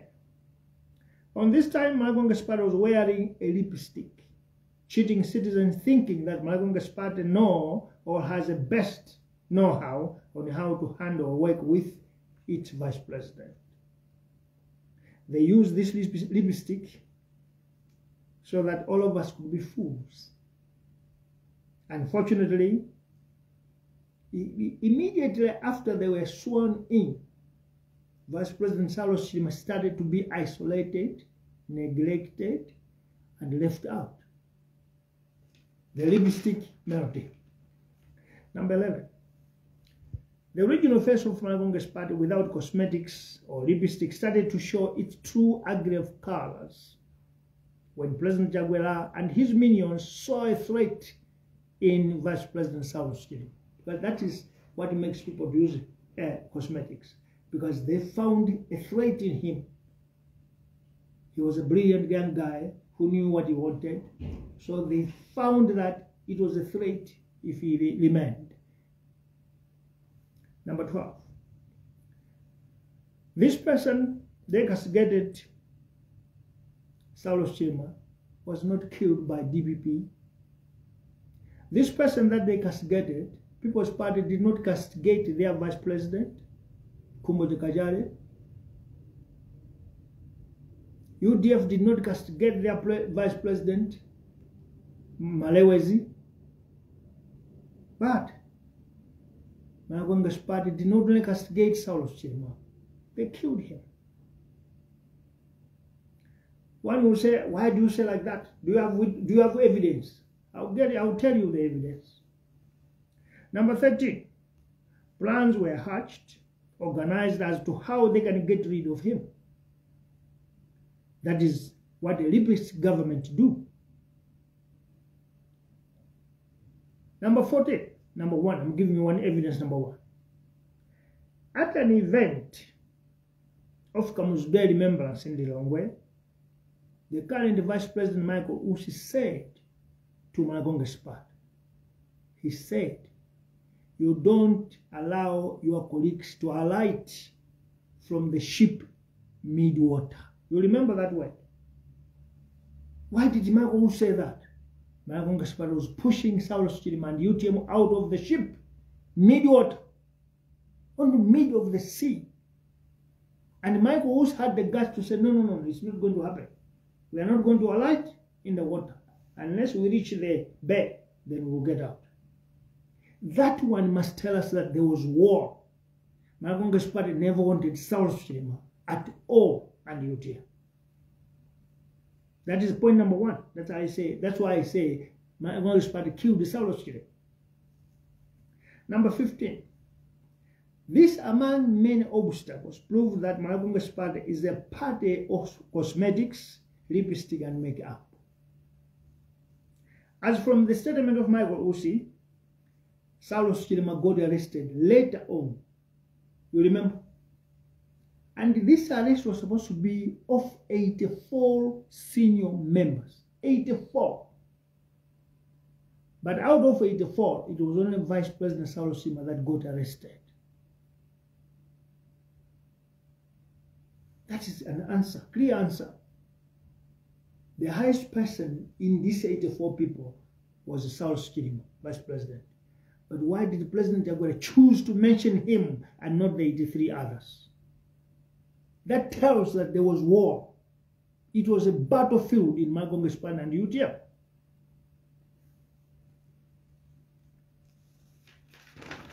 Number 16. It didn't end there. My Congress Party never wanted UTM women among its functions. Should I give you a reminder? Sometime in 2022, President Lazarus Chakwera and Vice President Saulos Chilima were opening a complex in Branta of my Bureau of Standards. There was a fracas between supporters of UTM and supporters of my Congress Party. People fought there. Some people hugged each other. President Lazarus Chakwera, instead of cooling off the fire, he came to ignite more fire. He said, the sun is so light it doesn't need introduction. In our language, Zua Salozara. What was he trying to mean there? He was trying to castigate and demean UTM. That you don't have power. We are the ones that are in power, not you. So that tells that between Saulos Chilima and President Lazarus Chakwera, there was bad water. There was sour water between them. Hence the killing. Number 17. President Lazarus Chakwera, instead of being a leader of the alliance, he has been always insulting UTM by his actions, by his words. Number 18. To conclude it all, on the 10th June, exactly 91 days ago, Saulos Chilima died in mysterious circumstances. And you know what?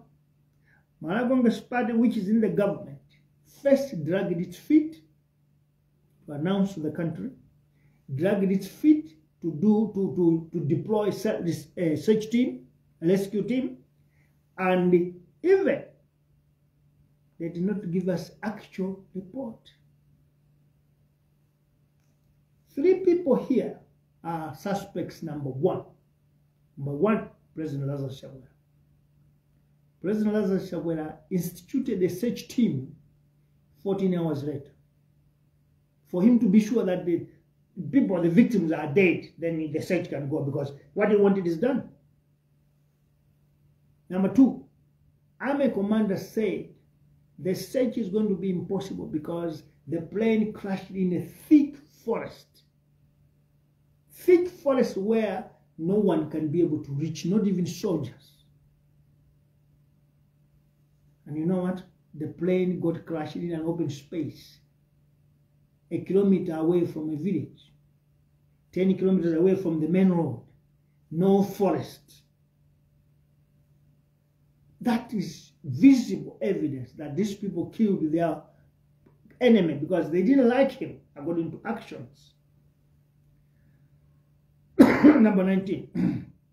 All of a sudden, my Congress Party now is welcoming UTM supporters at their rallies. And they're even outnumbering my Congress Party followers.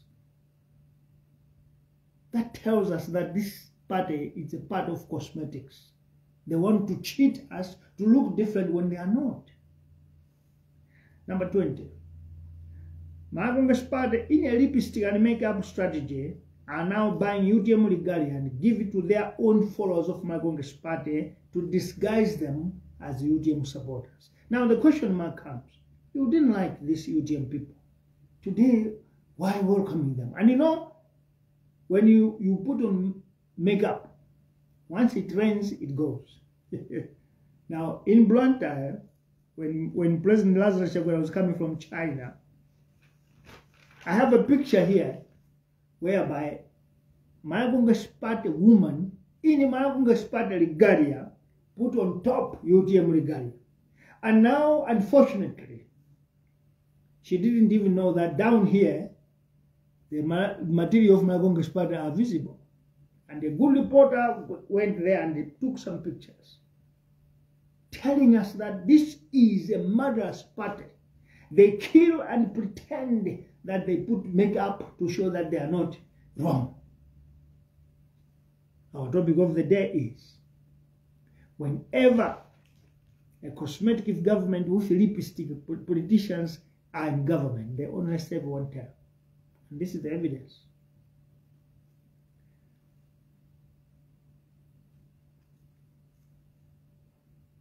Number 22. Late Vice President Salus Chima said already that if the alliance is not functioning, then the government must collapse. He said so in 2022. He said the country must go into fresh elections so that the new mandate must be assigned to the winner without the alliance. Vice President Salus Chima late, he said this because he saw how Congress Party has been castigating him, taking him to court on trumped-up charges. That's why he said it's better we dissolve the alliance. But we cannot dissolve the alliance when we are the contributors. We have almost 1.18 million citizens who voted us in the government for us to be in, and we're not getting out unless we sit down and say we are dissolving it. And once we dissolve, no one is going to proceed. We go for fresh elections. That was Salus Chima. Now, I want you people to now look at it in this way. Number 23. When the Vice President was alive, he proposed or suggested or gave an order that if this is the treatment I'm receiving, then this government must be dissolved. We go to fresh elections. Now, later on, this Vice President is killed, and his party decide to pull out of the alliance because of pain. You killed our leader, and we don't understand, you don't give us proof, or you don't satisfy us with information. So we are getting out. Now, we need to go back to Salus Chima's words, that once the many alliance partner moves out, there's no government. There must be elections. Now, number 26, our appeal goes, number 24, I mean. Our appeal goes to UTM. The main people that are holding UTM that we know is Mr. Newton Kambala, Madam Patricia Galiat. You are the leaders, the owners of UTM outside the late Vice President, because this part is yours. We are now appealing to you. You pull it out of the alliance. You are the other half of the alliance government. And once you move your half, there's no government. Why are you so quiet, leaving the very Congress Party that you accuse of killing your leader to continue ruling? Because if your leader was alive, he would demand the dissolve of the alliance, and there should be no government. By now, we could be preparing to go and do elections. Now, was this not the time to seek legal redress from courts, so that you must know what are the legal obligations or opinion in such circumstances? And let me tell you, maybe you are afraid that Malawi courts will not favor you or judge properly. There is SADC tribunal. If not, then there is African Court of Justice and Human Rights. You can go there. Number 24.5. Your silence is a betrayal to the soul of your leader, to your party, and to the country. Some other people are benefiting from your vote, you must know. This is the time you must stand up to seek for justice. Number 26. For you to say, no, let's wait. You're talking about 12 months. That's September to September next year. You are the other half of this government and you are out. How do you allow these people to continue? Number 27. President Lazarus Chakwera and his MCP are showing bullying attitude. They look to be challenging you. That is why they have not addressed this matter, because they don't care. You are not even visible. You are not present in their eyes. But I want to tell you, without UTM, Maya Congress Party and President Lazarus Chakwera could not be in the government. Could not. So you cannot say, let's leave it like that. No. Besides, you have lost your president. You are not going to see Vice President Saulus Chima ever. He's gone. You can't keep quiet. This is the time you have to fight for the truth. In villages, if a child dies without proper explanation, people finish the whole year going to doctors. They go to Banari, they go to Gangire, they go to Tetete, they go to Sapesa, they go up to up there in Poga, to find redress. Who killed their son, who killed their important child in a family. And for you, UTM, to keep quiet, you are betraying the soul of your vice president and your leader. And let me say this in a special way. This country is the luckiest nation because we have brilliant activists. This is supposed to be a job of politicians and political parties. All political parties were supposed to petition President Lazarus Chakwera today to say we need redress, we need justice on the death of our fellow politician. But you know what? All of us are quiet. It is now activists, Boni Kalindo, Sylvester Namiwa, Charles Kajoloweka, and the team. Ntanyo Bob FM, Bagrim Rose young boy. And you know what? In our revolution, we are always giving rewards or awards or names, titles to people that fight for this country. We give them a title of OLM, Order of the Lion of Malawi. Today, we want to bestow this to our activist, Bon Kari. You have stood strong. You have stand strong. And because of you, this country will be liberated.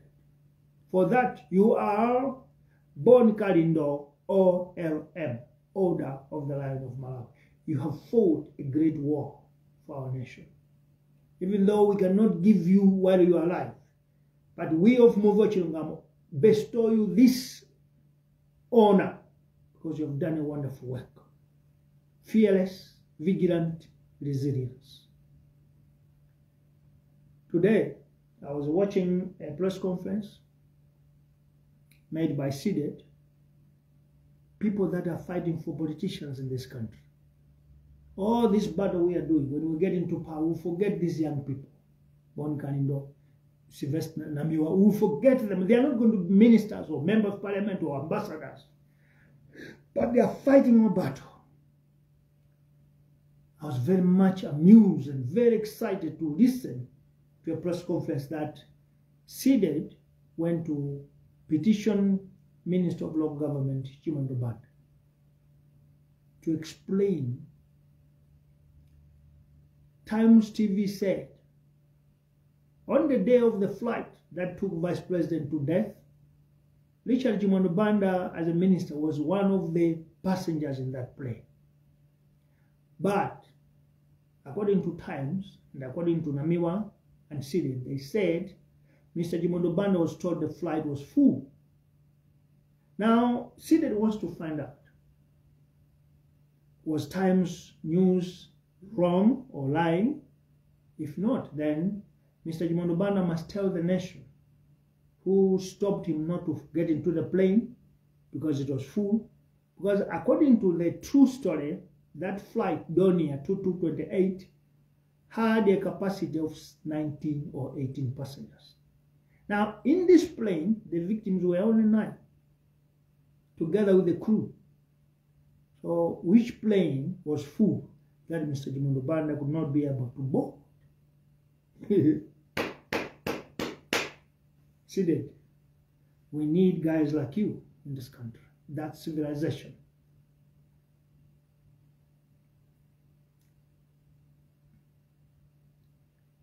I want to appeal to all political parties in this country. Maybe the old ones cannot participate because they know that in politics it's a game of killing each other, or it's a game of dating.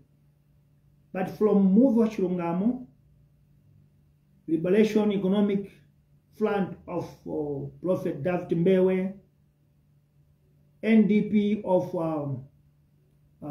Tumpare, Frank Nkandawire, PDP of Member of Parliament Kondo Nakuma, Nzika Coalition, is it NLF of Dr. Dube, Daniel Dube, Depico of Professor, I can't remember the name.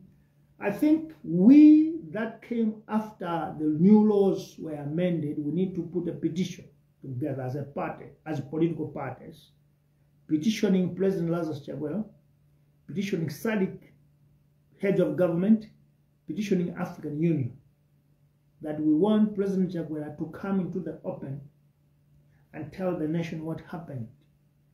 Why did he lie? And if he didn't lie, what has he done to the person who gave him wrong information? Because what we know is, with all the fracas that has taken place, President Lazarus Chakwera, knowing that he was cheated or deceived by one of the military officers, by today he could have announced that he has fired the one who gave him wrong information. But his silence shows that no one lied to him. He was giving us facts according to him, which have been realized that it was a lie. So head of state lied to a nation. We cannot keep quiet. Because if a head of state lies to the nation, that means he's a man of no sound mind. He is not fit to be a leader of the country. He's incapacitated. Secondly, the Army General of the Malawi Defense Force lied to the country that they could not be able to penetrate the thick forest to go and rescue the most important people in the plane, only to realize that the plane crashed in an open space close to the village, 10 kilometers from the main road. Now we want to know, where did these 3 people, Minister of Information, President Lazarus Chakwera, and the Army Commander, where did they get this information? And why did they choose to lie to the country? What were they hiding?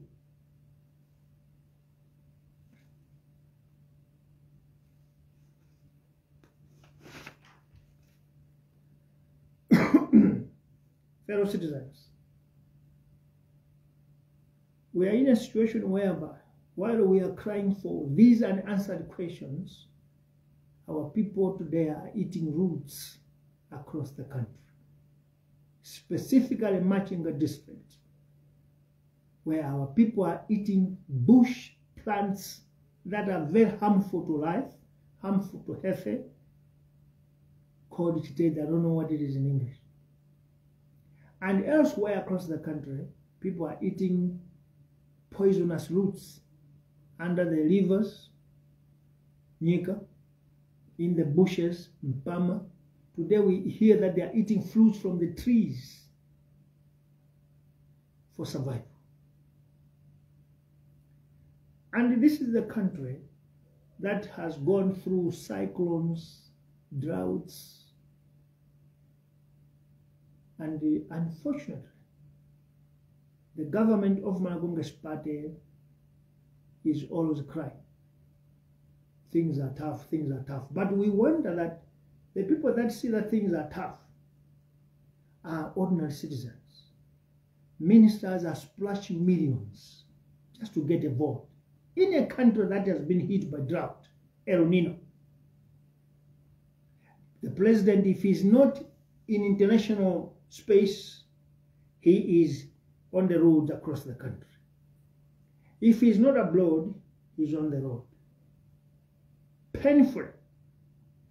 As I speak to you today, President Jaguar was in Lower Shire, or he's still there up to now, where he went to go and see his animals, cattle.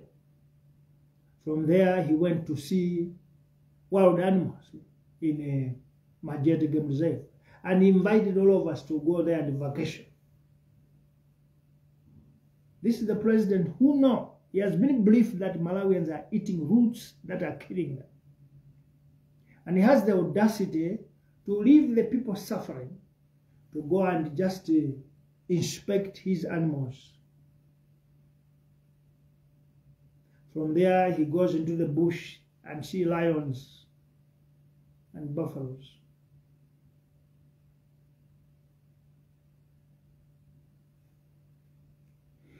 We need sometimes to sit back and think, are we having a leader in this country?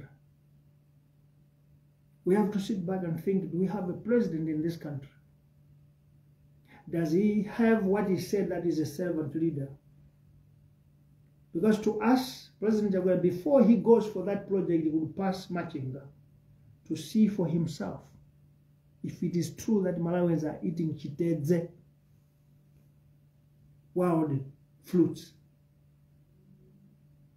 Then he would decide from there.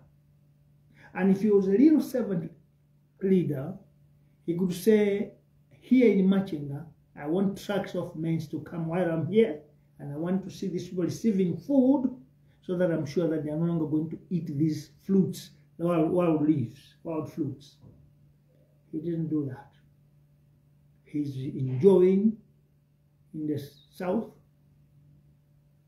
He's enjoying game reserve, seeing animals when his people are languishing in hunger. I want to say something here to Malawians. We need to be very careful with these leaders we call educated politicians.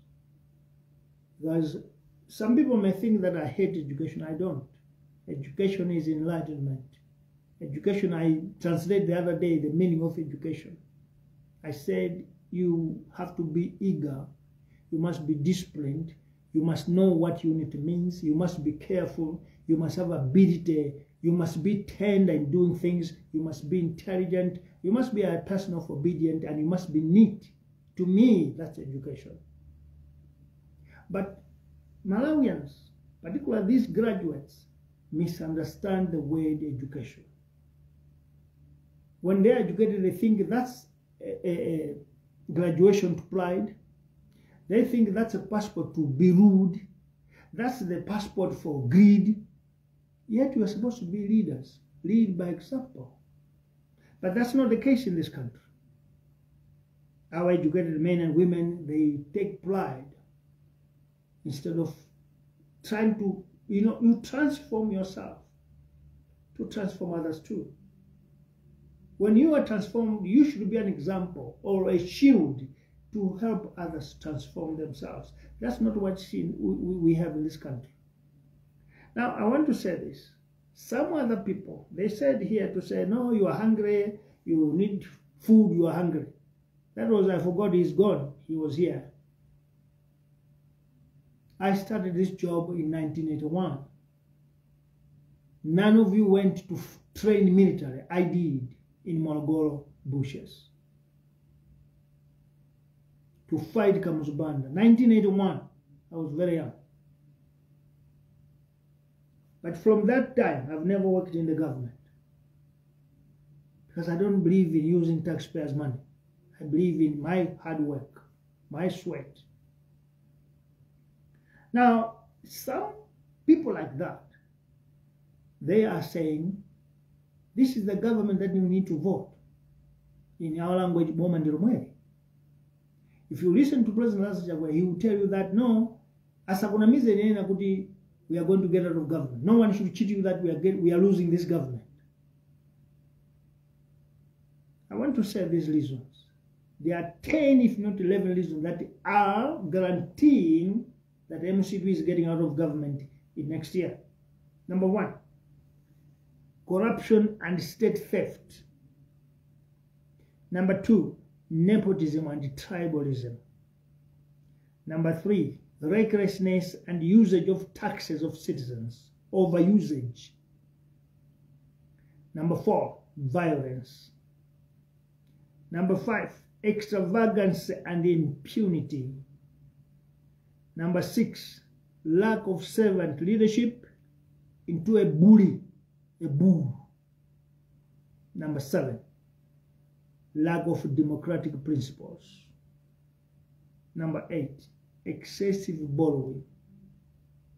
As I speak today to you, we are all chained, 780,000 on my neck. But I'm outside the country. But what they have borrowed is now chaining me.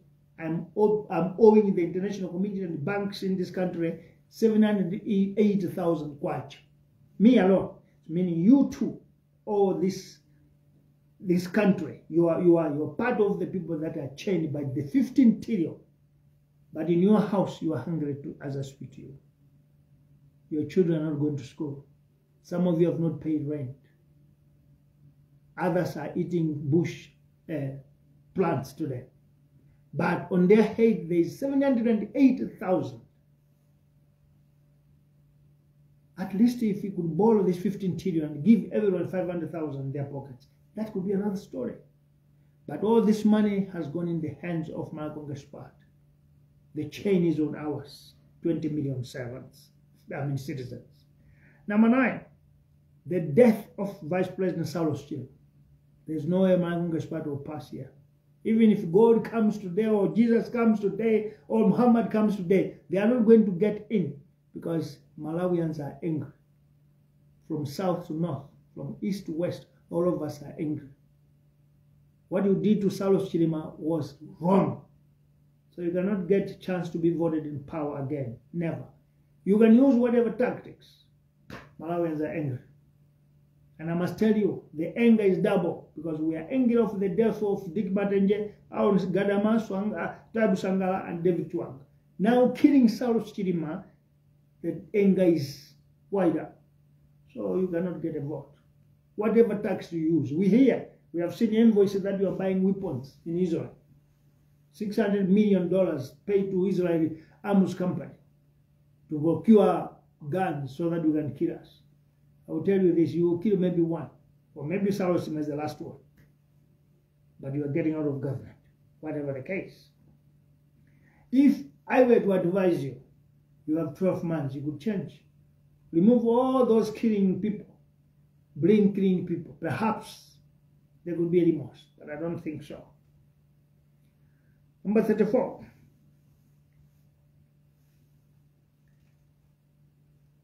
Number 36.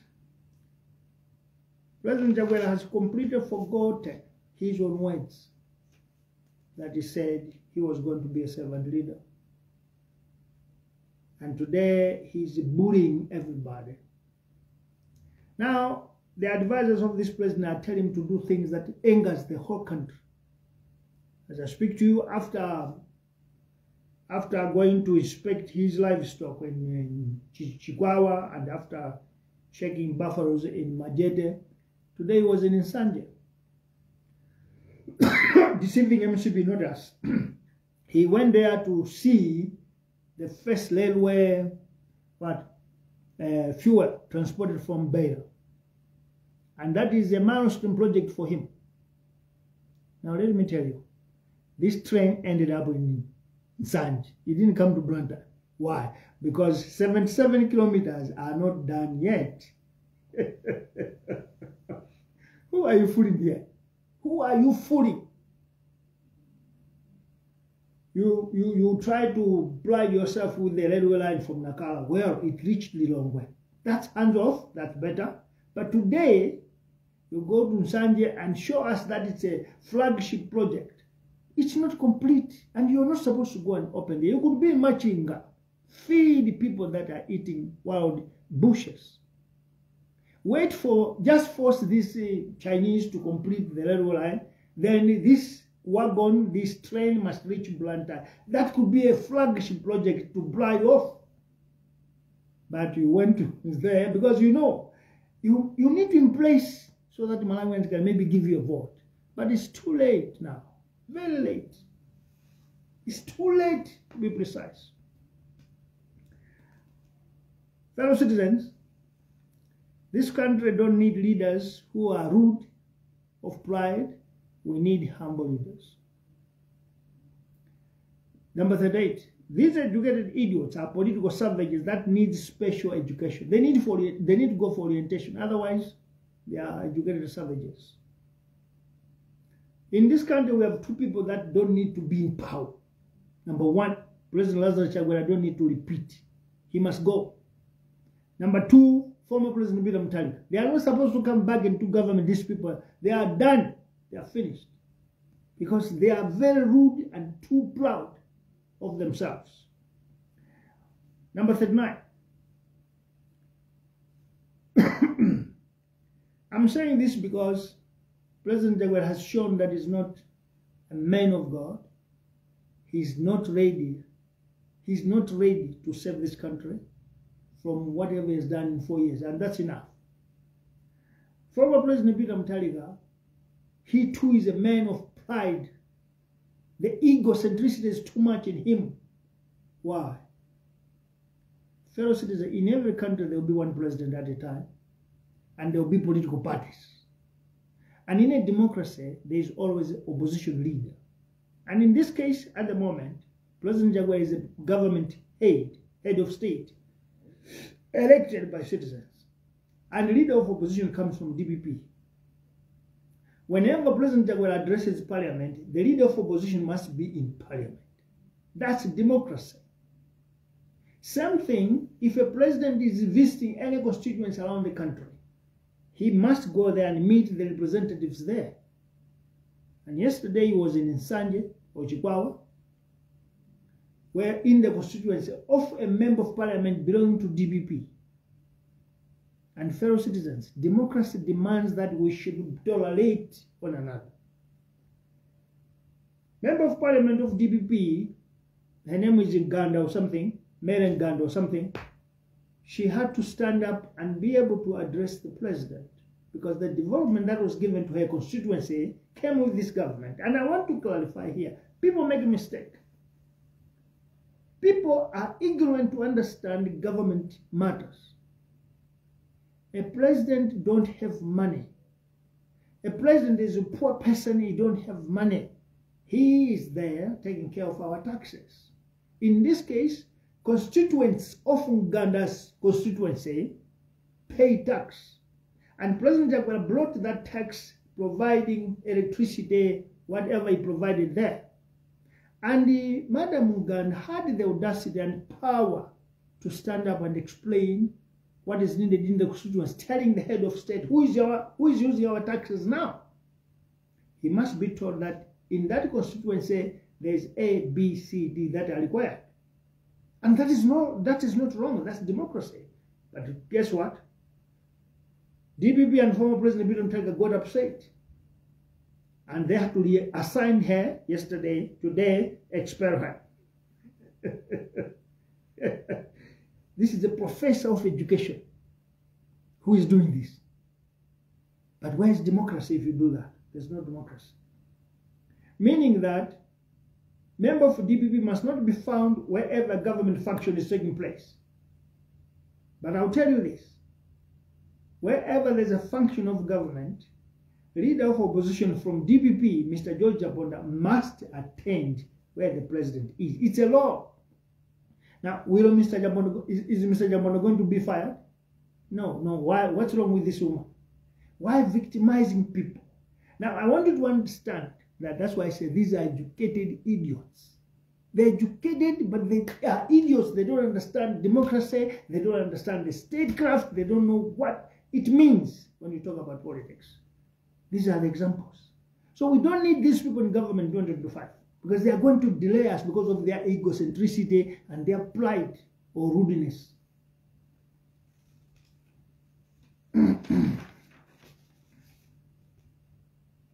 Fellow citizens, 2025 is around the corner. This time, when we elect a new government in 2025, there is going to be another 5 years.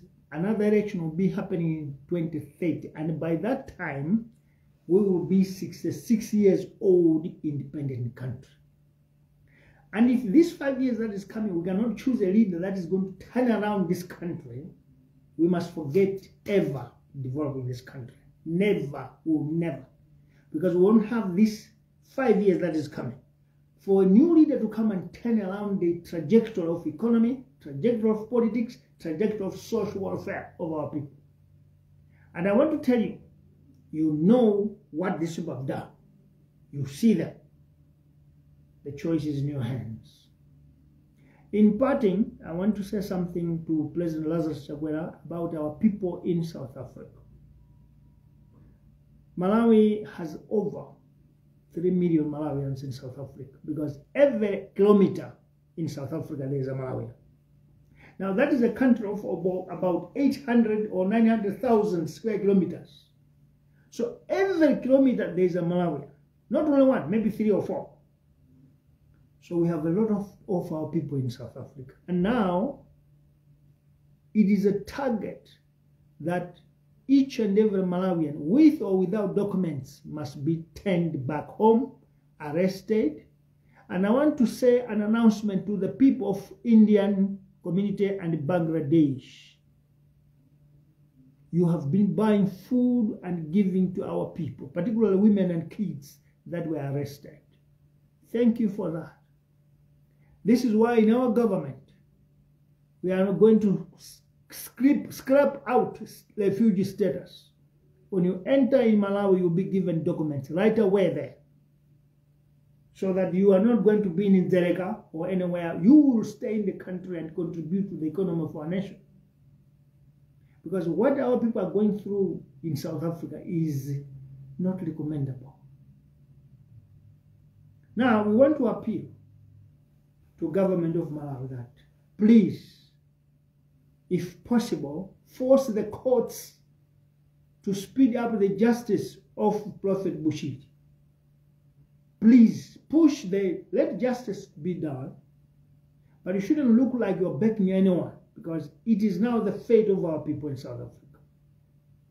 Today, they go to their works, to their houses. And you know what, when they are taken, maybe for 2 years that they have been there, they bought a bed, a TV or something. They are leaving all those.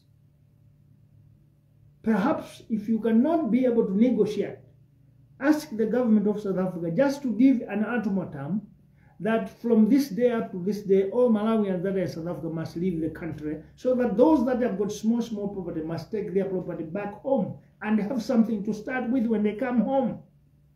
Don't allow such treatment on our people. President Chakwera, I beg humbly, do something. Do something. Other citizens, when they are found with or without documents, they let them go. Zimbabweans are facing that preferential treatment. Sutu people are getting that treatment. Only Malawians, they are the ones on target. Please. These are human beings. Let us look at this. With the small population we have at home, they are eating chiteze, nyika, mpama, all these wild plants. Now, if these 3 million of Malawians in South Africa come back home, what are they going to eat? Now, there we are cooking crime. Let us do something. South Africa can be put on a table. If you cannot do, send me. Sit down with them and invite former President Thabo Mbeki to be there. Because he said, I heard him speaking somewhere as the side, the notion that the economy of South Africa is falling because of foreigners is wrong, which is true. If South Africa is in trouble today, the point is the government, not foreigners. There's no country in the world that has no foreigners. Globally, nowhere. Even in North Korea, there are foreigners. So you can't allow a country to disturb people the way they are doing and you keep quiet. Where is our diplomacy as a country? This is the time to send a congregation to go and meet President Ramaphosa and say, what you are doing is wrong. If it is about Prophet Bushir, come and take him. But don't mistreat our people the way you're doing. That was my appeal, and I'm still appealing. For those of you who are in South Africa, Malawians, I think it's important that we know where each other is staying and be our brother's keeper, sister's keeper. There are many that are in Lindera today. There are many that are in police stations. For us to wait for a government to do something that's too late and it will never happen. Let us contribute, each one of us. If there is a chance to pay police or pay home affairs or do what we can, please, let's do so. We are on our own. We are on our own, and we can save ourselves. You are with me, Bantu, Sanders June. Have a great day. Let's meet again when something else comes. But it's time to start planning. It's time to think of the new government so that all this mess must be solved. And they can be solved by our vote if we think properly. May God bless this beautiful nation, bless all of you, so that when we are going to vote, we don't make mistakes. Thank